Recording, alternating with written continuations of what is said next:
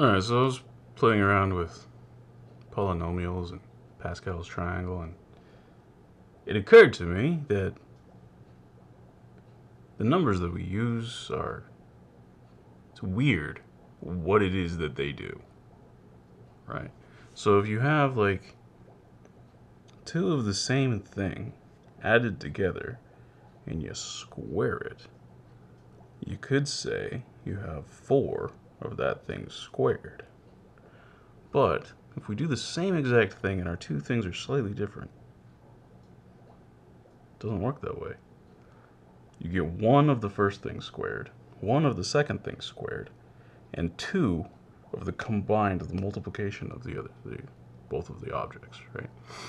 And when you develop this out, you get basically Pascal's triangle, right? Like this. So to the 0 we get 1. To the first we get this guy and that guy. Squared we get 1 of this, 2 of those, and 1 of these. Cubed we get 1 of those, 3 of those, 3 of those, 1 of those.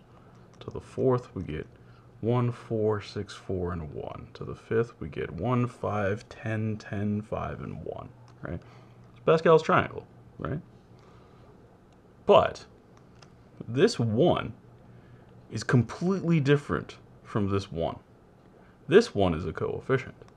This 1 is a coefficient. This 1 is a coefficient. This 1 is a coefficient. This 1 is a coefficient. This 1 is a coefficient. This 1 is a coefficient. This 1 is a coefficient. This 1 is completely dimensionless. There's also this weird thing where if you go negative, we can't do shit about this. Like, we don't have a way of indicating this. Okay, so I just like, okay, sort of using like old school Egyptian technique, just kind of like put a dot over it, right? So dot 1 means 1 over 1. Dot 2 means 1 over 2. But here it's the same numerator over all of these because that's important. Alright, so now if we flesh out what we get here, we get like old school Pascal's triangle, except this guy right here, this one is never a coefficient, it's the dimensionless unit. This is different. It's not just a 1. This pinch point here is actually importantly different from everything else. And then we get this inversion of the thing with the fractions. And this guy right here, in a very, very fundamental way, this is what 4, the number 4, really should be, but isn't. Similarly, this is what 1/4 really should be, but isn't. So in a sense, even in identifying numbers, we've done it wrong in a very basic way that we actually already know about, because we've known about this for a very long time now, long before Pascal.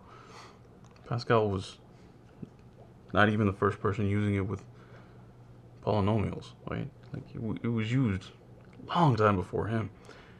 This is an ancient piece of knowledge, but it's not really been incorporated into our understanding of counting, which is weird.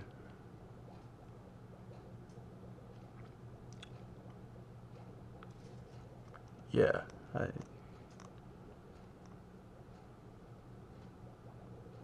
don't know. I don't entirely know what to do with this, but there's definitely problems that are highlighted by just this.